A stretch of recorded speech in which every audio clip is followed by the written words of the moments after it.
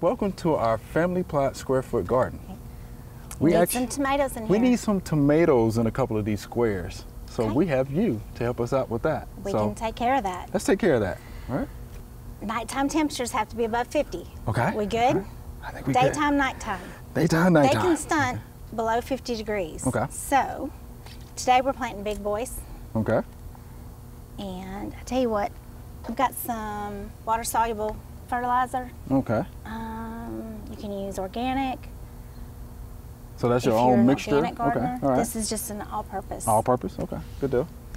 I like to give them the fertilizer about 20 minutes before, 20, 30 minutes, so that before we disturb the roots, they can take it up without any restriction whatsoever or without drying out. A lot of times you put them directly into the dry soil, and that dryness will the dirt will start to wick away the moisture on the root ends and could kill the root ends. Good, that's a good point. Give them a good drink beforehand. Good drink beforehand, all right.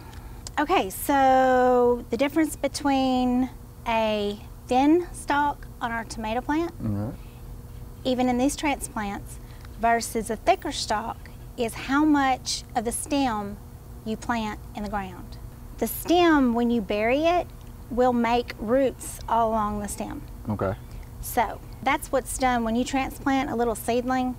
When they're burying it, that's making more roots and it makes a thicker stem. So when we're planting it in here, we want to do the same thing. Okay. We're planning on planting as much of this stem without damaging too much of the foliage. Okay, how about that? So, but to bury them, so we're going to prune off anything that we don't need on the bottom so we can bury the stem. So you just pinch those off? Pinch these bottom leaves off. All right. Take them on. That's an interesting planting technique. Okay. How do the roots look? Good. Everything's good? We're going to plant it up to about here. Wow, okay. And it's going to make a shorter plant, but it's going to make a stout stem. Okay. So we want stout stem. Stout stems. Okay. Okay. All right. Let's see how much you dig. Oh, this is good. Yeah. You like that? Yep. Good? You want to put it in the middle of the square? You can put it in the middle of the square. Okay. We'll loosen up the dirt. We want to loosen up the dirt as much as possible up underneath. They say they need about the size of a 5-gallon bucket for their roots. And of course, the roots are going to extend up under the ground, so they've got that, and it's nice and loose. So, just going to loosen it up a little bit to make sure. The roots are lazy.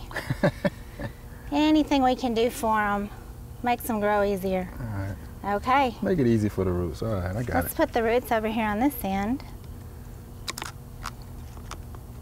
Take this little guy out of here. Okay. So do we need to loosen up the bottom? Okay.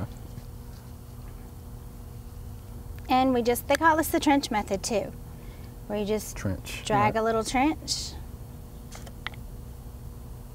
and we're gonna lay it down, break up the roots a little bit. Okay.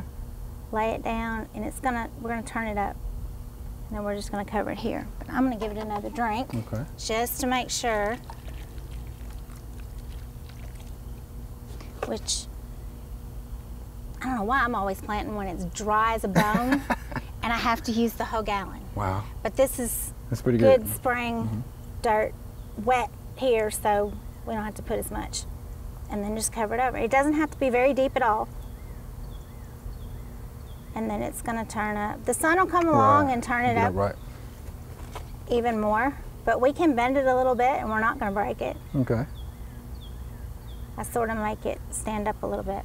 Now, when you're fertilizing tomato plants, you fertilize over the leaves because they foliar feed as well as feeding through the roots. I know when I pour the water over top of these are going to end up on the ground. So I'm going to pinch off these ends. Wow. Just so my water is going to roll off, like off a duck's back. Okay. We put some water down in the hole, straight to the roots, and then we're going to water it in. How about that? So we're going to water all the foliage. Okay. Now, it didn't drag it down because we pruned it and took those big leaves off, and it's going to make up for it soon. Now, how often would you fertilize this tomato? A couple weeks. Couple weeks. Go by the directions, do the stronger strain, stronger strength. Okay. Which usually about 2 weeks. 2 weeks, okay. And it should say that on whatever fertilizer you're using. Okay. Or whether it's organic or all-purpose. Okay. So you loosening up the soil again, right? Yep. Soil is good. It's real loose. Now, do you still do the trench method in a container or in a 5-gallon Yes. bucket? So you still And if you had a 5-gallon bucket, you would just roll this guy up and turn him up. Okay. Roll him in a circle around the top so that he's got plenty of time to grow down in the depth of the plant. Got it. Got it. Now, sometimes, here's another one, sometimes I cheat. Can't plant till it's above 50 degrees to keep them from stunning. Okay. But let's say I wanted to get which around for us, if it's a on-time spring, talking about April 15, something like that. But if I want to get a start earlier, I get one of those cheap, like flimsy, like what you would buy a bush or tree in, like a 3-gallon container. Right. And it doesn't have to be fancy. Okay. And I cut a big hole out of the bottom. Okay. So I can keep it inside, keep it guarded, pull it in on the cold nights when we get one here and there, Yeah. and then bring it back out during the day. Smart. And then my plants start before others. Gotcha.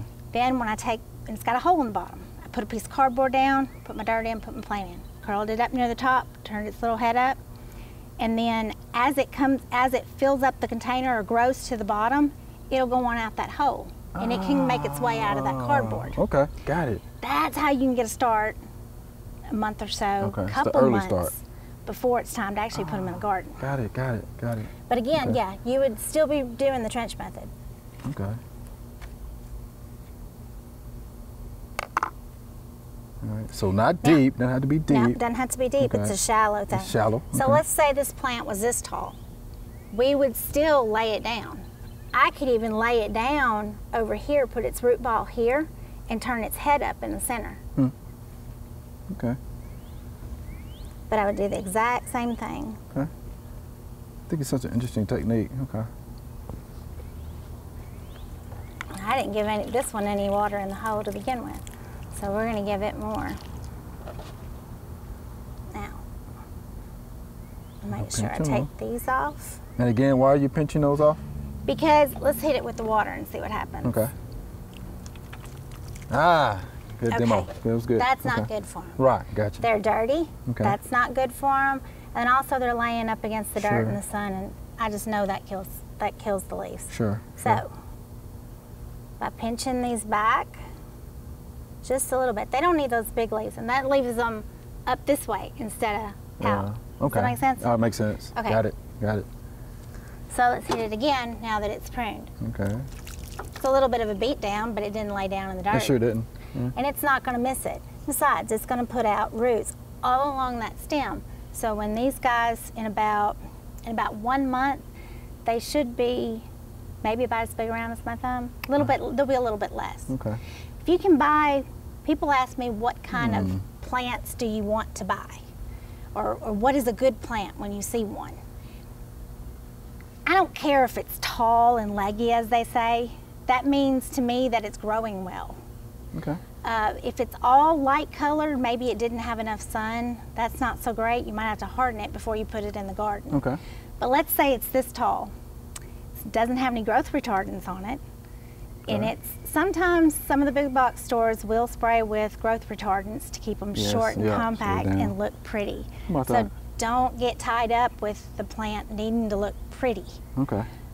If its stem is that long, that's all roots. So by putting them in here, even if I wanted to keep it in the square, I could just lay it down in a circle and turn its head up right there. Wow, how about that? And it's still going to have at least 5 gallons worth of volume area to grow down below. Okay. So, Alainia, I'm going to let you continue to do what you're doing, but we thank you so much for that demonstration. That was good. okay. That was good.